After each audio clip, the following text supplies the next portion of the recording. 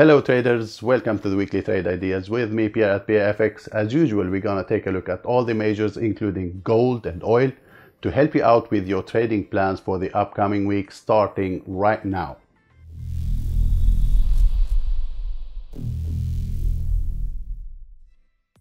Hi guys, my name is Pierre. Welcome to my channel. This channel is all about helping you grow your trading account and making you a better trader.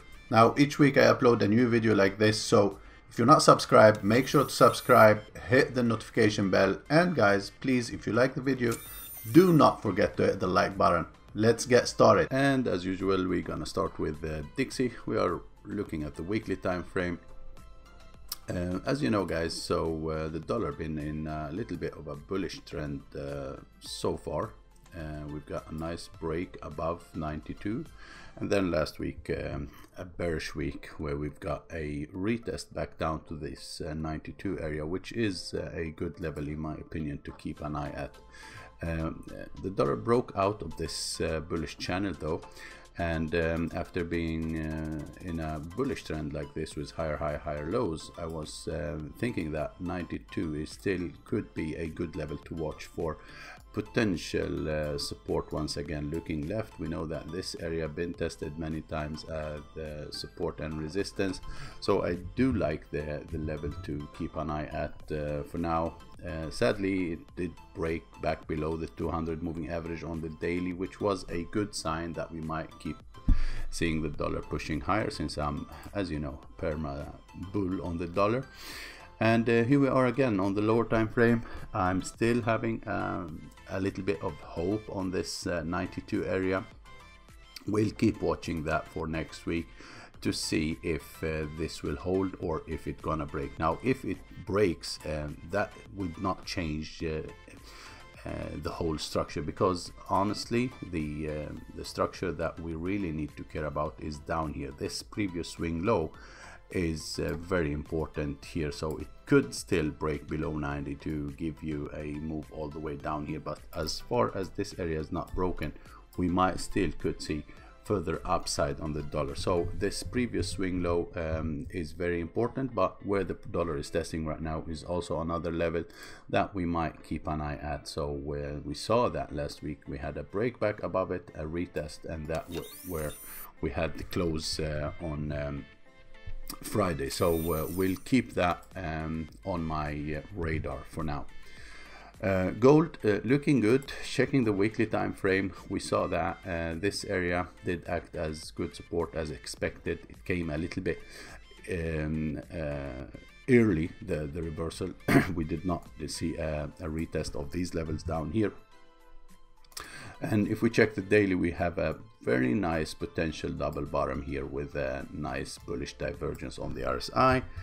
And yeah, we saw last week on Thursday there was a retest to break this neckline.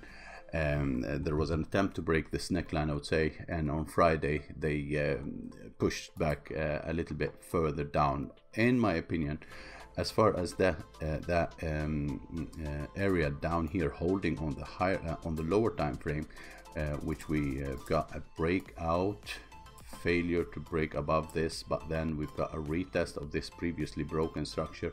We might still see further upside on gold if this level will hold here. So keep an eye on this. This neckline gonna be an important thing to watch. If broken on the daily time frame, we might see much further upside on gold. As for now, it is a resistance, so we might end up getting a sideways move, but all in all, a break above that will confirm the double bottom and the potential upside. Oil, not much is happening, still stuck inside this area, getting very choppy here on the lower time frame. And each time we get even lower highs, and still making this squeezing pattern right now. Nothing new here. Where the price is testing right now is a potential support area. We know that by looking left, it's been acting resistance and then start acting support, and as you see, we're still inside this little range here. Yeah, even though on lately last week the price did not do much than keep going like this. So what I want to see happening here for further downside, it need to break below this level, then we look for retest, and then potential more downside. Otherwise, to the upside, they need to break above this level here. Yeah, they need to break above this level to then be able to move further up. So keep an eye on this range.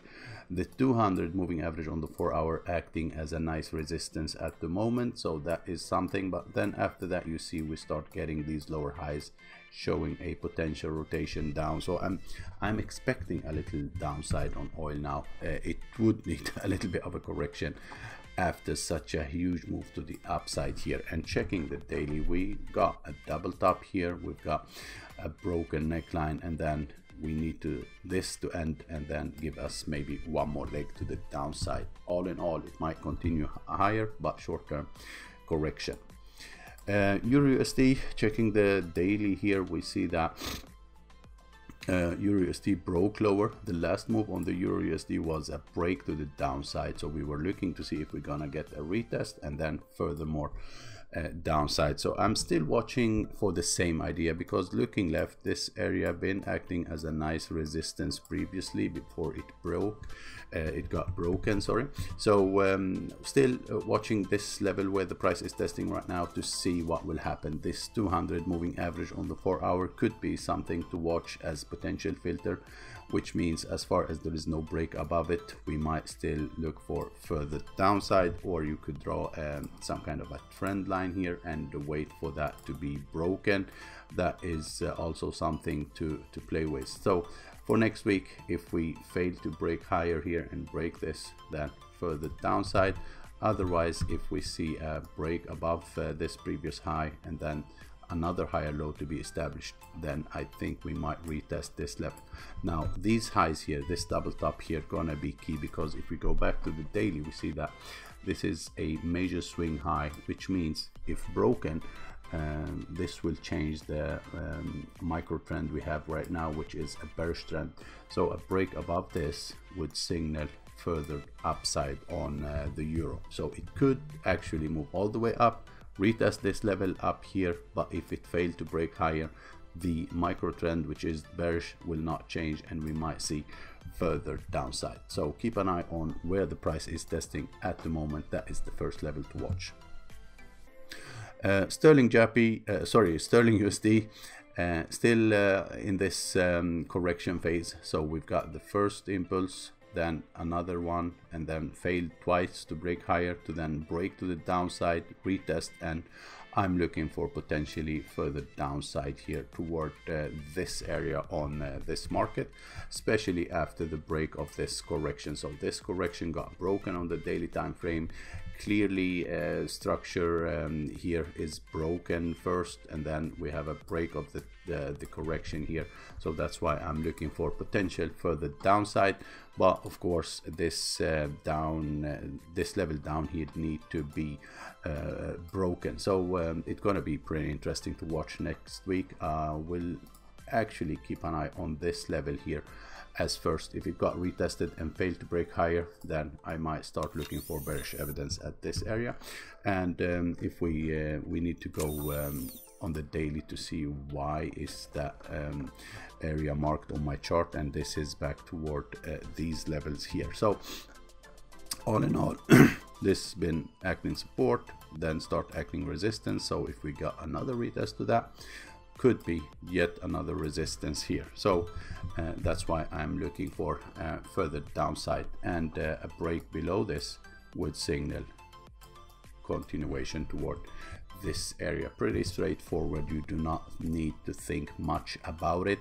Checking the 200 moving average also as a confluence, been acting as nice dynamic support previously, as you see here, and then now after the break below it, we've got a retest that failed to hold above it, and that is another signal that we might have a little bit of a rotation to the downside on the sterling.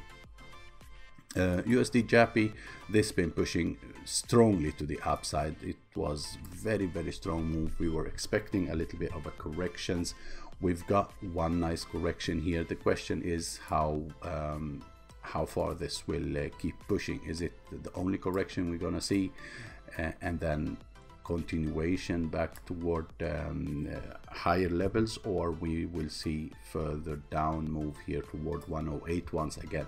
That is a big question. So for me, since there is no break above this previous high, this might continue to the downside. So I will keep an eye on this level here on the short-term time frame. If this is not broken, that will signal that we might see further downside. But if we get a break above it, I will consider this move to the downside as the only correction we've got, which means further upside to continue this very strong bullish trend.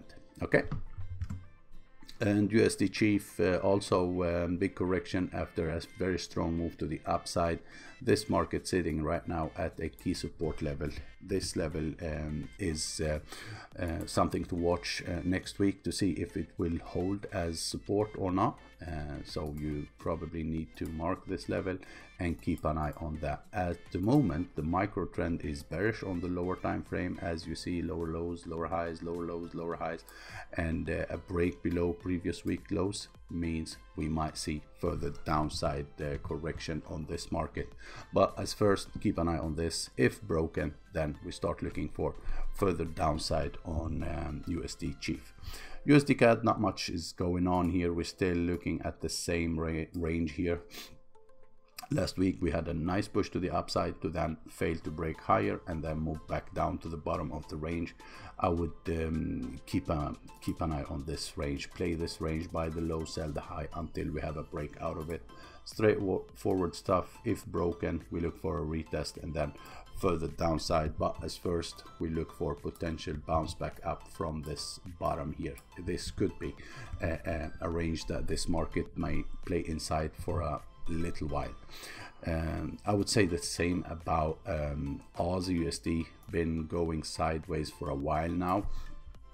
After the impulses we had to the downside, it got stuck here inside this little range, and last week was another week that not much happened. The market been trading below weekly R1 and weekly pivot point, and that is the range that we're gonna play for the next week until we have a break out of it. So keep selling those, buying this level down here, sell the high, buy the low until we have a break out of this range to then follow that direction of the breakout. And exact same scenario happening with New Zealand USD. A little bit of a boring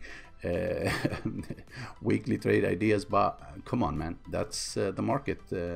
We need to adapt. So it is going sideways, we play it sideways until we have a healthy trend. If you do not trade the ranging market, you sit on the side and wait for that breakout to happen to hopefully get a little bit more healthy move. But after such a huge move, I was expecting the market to go a little bit sideways, getting the price accepted, and here we are again. Keep selling the high, buying the low, waiting for that breakout is the only thing to do here. And yeah, that will end this video for this week. Thanks a lot, guys, and see you next Sunday. Bye bye.